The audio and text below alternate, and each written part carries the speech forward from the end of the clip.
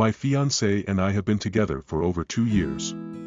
I don't have a big family, just my dad and my older sister. My dad has always been a single parent, devoting his life for me and my sister and working over 14 jobs in the past 6 years to provide for us. I love my dad and we have the best relationship anyone could hope for. However, my fiancée does not get along with him.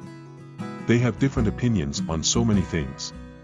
For example, my fiancée one time suggested to my dad to sell the truck he has because it's been sitting there for years. My dad got offended because this is my grandfather's truck and he has no money to get it fixed. Another example, my fiancé got mad at my dad at a party for talking about his struggle after my mom's death and accused him of collecting sympathy points, but dad said that he always talks about it casually. Their recent disagreement was when my dad refused to give my fiancé money to contribute to the wedding. My fiancé complained, but I said that my dad isn't obligated to pay for the wedding. Yesterday my fiancé told me to look for someone else to walk me down the aisle and asked why. He said that my dad refused to help with the wedding and he should be grateful he's still invited. I got upset and argued that for one, my dad refused to contribute because he has no money, he cannot offer to pay. And two, just like any bride, I want my dad to walk me down the aisle on my wedding day. He threw a fit saying that I was trying to ruin his mood and get him upset on our wedding day, but I called him selfish for wanting to take away the moment I always dreamed of. Sounds cliche, but I'm like that, over his disagreements with dad. It's not fair given that he and my dad are on great terms. He yelled at me for calling him selfish, although it's our wedding, not just mine, and said that I clearly don't give a hoot if he's uncomfortable, then walked out. He's fuming and is insisting I'm being inconsiderate and projecting on him when I called him selfish.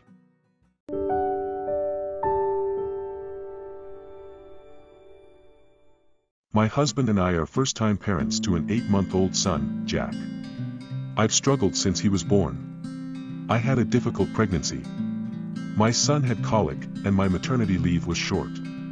I was diagnosed with PPD and am getting treatment. My husband and I both have demanding jobs.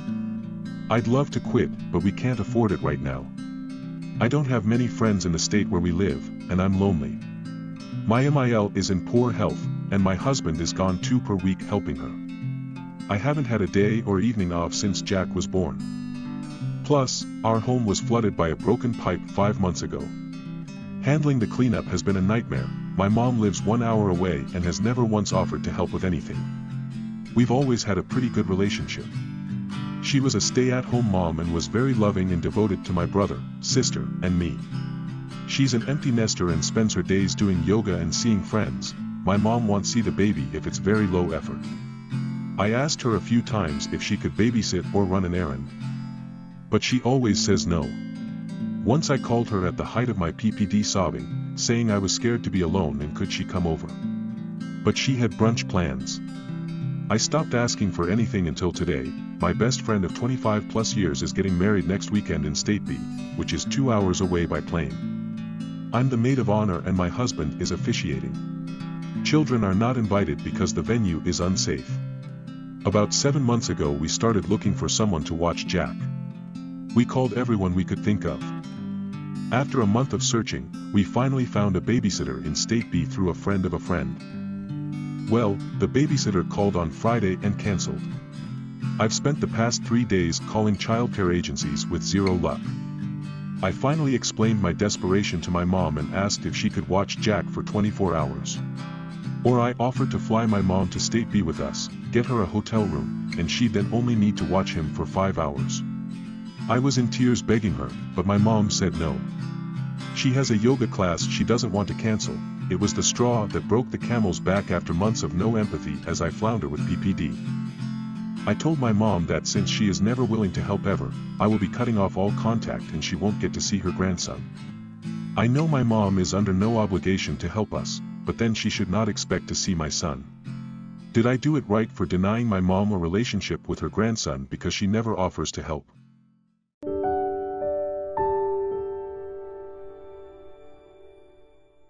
So my husband rented a beautiful hotel room for us on my birthday in a beach town.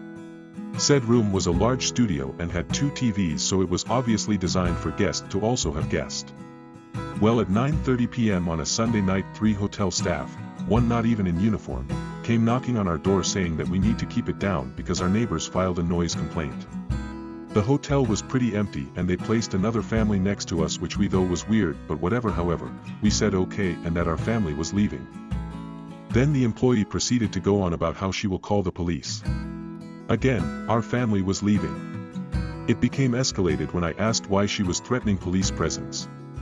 I then stepped away from the door and allowed someone else to speak with her. But later, when I asked the manager if protocol was followed, they said no and they don't need to. The reason I am upset is because we are people of color. So calling the police unnecessarily could have escalated the situation in a dangerous way. Today was our speaking to the GM of the hotel, and I want to know if I'm maybe taking this too far.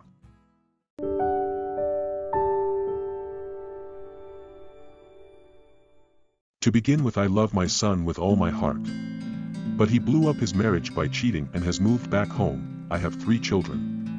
My oldest is my daughter 30, then my twins 25, my oldest just got married to a wonderful man. My younger daughter is going to grad school overseas, and that leaves my son. Let's call him Carlos. He has always been a handful. He got married when he was 20. His ex-wife had a 3-year-old daughter whom I love, and no matter what, I am her grandmother. They had a child together. My other grandchild. He is 2. COVID caused a lot of stress in his life and he works in a fly-in fly-out camp job. He is gone for 2 weeks at a time.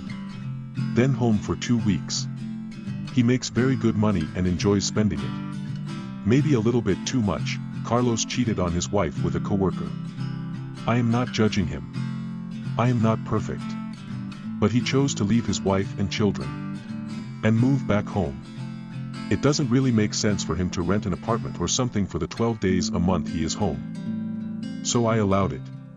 But he decided to be an ass, in my opinion, and bring his dog with him. My grandbabies love this dog. But he is trying to punish his ex for telling him to leave. It is a beautiful border collie and it is the perfect dog for their home. Huge yard, lots of walking trails nearby, even an off-leash park only a 10-minute drive away. I live in an apartment downtown. I am allowed a dog, but if I were to have one, it would be something sedate and non-shedding like a Maltese. I swear I tried watching this dog. But my son is irresponsible. He doesn't walk him much. He doesn't brush the dog.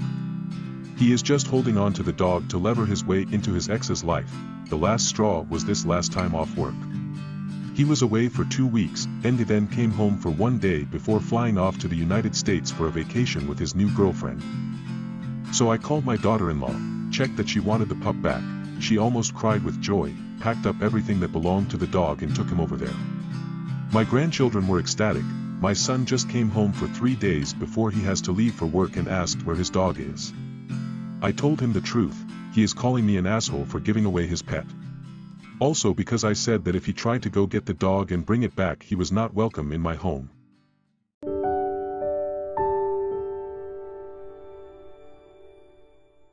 After my husband left for his brother's bachelor weekend trip, our son, who is 2, was very upset because he forgot to tell him that he loved him. I thought he would forget about it, and I did try to distract him, but he was crying for hours over it and was refusing to sleep, so I FaceTimed my husband in the hopes it would calm him down. I was planning for the call to be a quick 5 minutes, but they were talking for over an hour and I could tell that the others were getting impatient. My brother-in-law texted me later on and was upset with me because I had called my husband.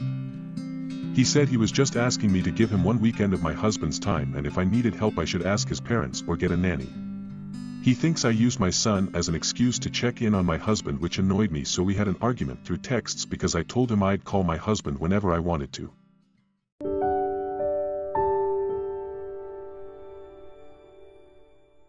I have 2 cats. They are incredibly affectionate tuxedo cats that are 2 years old. I have been dating my boyfriend, River, for a few months now. He knows that I have cats. We went to my house the other day, and my cat was meowing and purring by the bag of treats. I said something in a baby voice and called my cat Lovey, and then gave him treats. We went upstairs, and my boyfriend said that it was kind of creepy that I would call my cat Lovey and that it makes him uncomfortable. While we were eating, my other cat jumped up on the chair and started purring and rubbing against me, and I started petting her while still talking and eating. My boyfriend asked if I could cut it out, and I said that he was being ridiculous. I might have been a bit rude, but he says that I'm spending too much time with my cats and that most dogs are not as annoying as my cats. I felt a bit offended.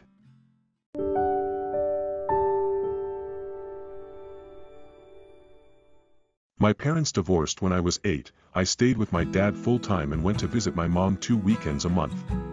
My dad stayed single for all my childhood and adolescence. I met Josh 1.5 years ago, because he was my boss at the company. I started working half-time while finishing college, same field. Well, Josh and I started getting along so well and hanging out. I even met his wife, Mary, a couple of times. Well, for my 22nd birthday I decided to throw a party and invite Josh and Mary to come. My dad was there too, of course, and I introduced them to him. They shook hands, shared some info, and that was it. That was their whole interaction during my birthday party. Like 2 weeks later Josh came to me saying that my dad was amazing and a fun dude, and then let me know that he and his wife, had some beers with him, and from that point they became best friends. My dad would constantly go to their house on weekends to have some grill or whatever. They also invited me, but I never went. 3 months ago, Josh came to me to tell me that my dad was a bastard and a homewrecker who seduced his wife to cheat on him and got her pregnant. I called my dad to know what was going on, and he told me that Mary left Josh to be with my dad because they had an affair and she was pregnant, and also told me that they love each other. I found out that they'd been having an affair for a year, almost immediately after they met for the first time. They planned to get married after the twin babies, boy and girl, are born, and Mary's divorce is finalized. Not gonna lie, I feel guilty because if I hadn't invited Mary and Josh, they had never met my dad and this wouldn't have happened, and I can't look at my dad the same way I did. He went after a married woman who has a 10-year-old boy. I know he is a great dad to me. I love him very much, and I know he will be a great stepdad and dad to this new children, but I can't just look at him the same way I did. I still talk to him but try to keep my distance as much as I can. He invited me to their baby shower, but I said I couldn't go because I didn't feel comfortable. He asked me why, so I said, "Dad, to be honest, I can't look at you the same way. You went after a married woman with a child, you got her pregnant, and now wants to act like nothing has happened." He told me this doesn't affect me anyway and that his love life shouldn't be my problem, but I had to quit the job since Josh became insufferable. My mom and friends say that I should support my dad because I don't know what Josh's and Mary's relationship was like, which is true. I don't, but I can't help but feel guilty and sorry for Josh.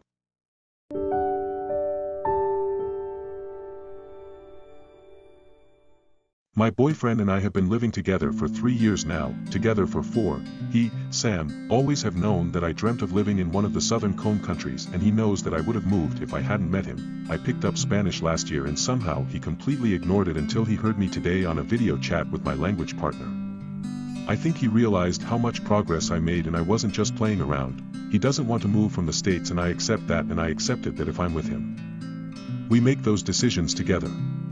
However, I strongly believe that just because I don't have plans to do something now doesn't mean that it will never happen, and who knows what may happen in the future, and at least I will be prepared. No harm in learning, right? That's not how he saw it. He blew up at me, telling me that I should stop, that we're never moving, so what's the point of learning it? He said that he felt that I would leave and it makes him feel insecure and I should just drop it. I told him that no, it means nothing, and I explained my reasoning, and he accused me of planning to leave and not thinking we will always be together. He told his family about this, and I've had phone calls all day telling me that I should respect his wishes, calling me an asshole and heartless bitch. I thought I did nothing wrong, but I'm seriously questioning myself now.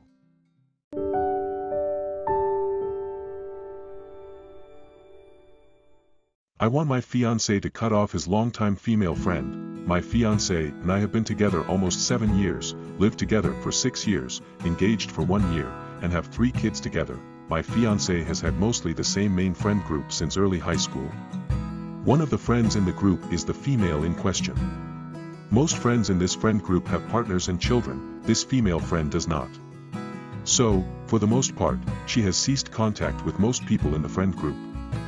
Besides my fiancé and another male friend in the group, who is also engaged with kids. I don't know if it bothers his fiancé. In the past, my fiancé's friendship with this woman has caused issues for us. Circa 2016 to 2017, they would hang out often alone, and that made me uncomfortable. I vocalized this, but he thought I was overreacting, and I told myself as much and tried to get over it. However, a pattern was forming where she would come over around 7 p.m. and leave by 9 p.m., right before I made it home from work. She was clearly avoiding me, and it made me suspicious. I tried to forge a relationship with her since we started dating in 2016, especially as this woman and I honestly had a lot of music plus interests and stuff in common. But she would usually leave me on read, and it was hard to form any kind of bond. We would hang out together sometimes, us three, and I always felt like the third wheel. The main things she seemed to want to discuss are memories they shared together of times before I came along. I got pregnant in early 2018, and we slowly stopped hanging out with her, as we did most people, while we worked a lot in prep for baby. We would hang out together sometimes, us three, and I always felt like the third wheel. The main things she seemed to want to discuss are memories they shared together of times before I came along. I got pregnant in early 2018, and we slowly stopped hanging out with her, as we did most people, while we worked a lot in prep for baby. Since 2018, she texts my fiancé about every 10 days, if he doesn't initiate a conversation sooner, which he does sometimes. She has sent him things like memes about the known heartthrobs from Stranger Things, with the meme saying God gave me 2 holes for a reason.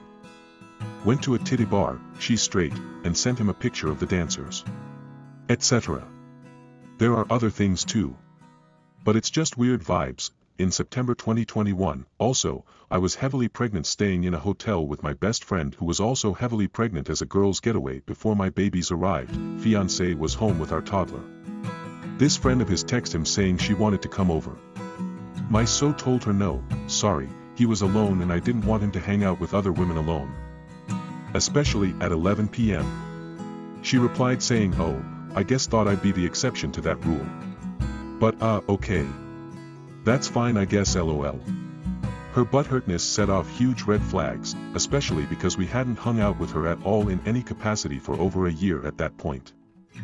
Fast forward to now, things have finally kind of come to a head. She has been consistently texting him every week or so for months. I looked at my iMessage conversation with her, and realized that she has been ignoring my attempts to contact her, 8 in total, since May 2021, when she found out I was pregnant again. My last attempt was May 2022. In these attempts, I'm texting her to catch up, asking how she's been, etc. I have truly been trying to touch bases with her because I cared about her and part of me still hoped she wanted to be friends. And if she's going to keep going to my fiancé for friendship like this, I would like to be somewhat involved. But it's clear she does not want me to be. I figured she was just busy until we connected the dots and realized she has never left my fiancé on read once. These days, recently, she texted him saying she wants matching tattoos with him. She wanted them to get them together and at the same time, the tattoos being on their butts. Said a whole thing to him about I don't want the curse of matching tats to ruin our relationship though. Definitely made me super uncomfortable. She continues to text him around every 10 days, if not sooner, often just bringing up a random memory with him from years ago that he doesn't even remember sometimes. She just did last night, what do?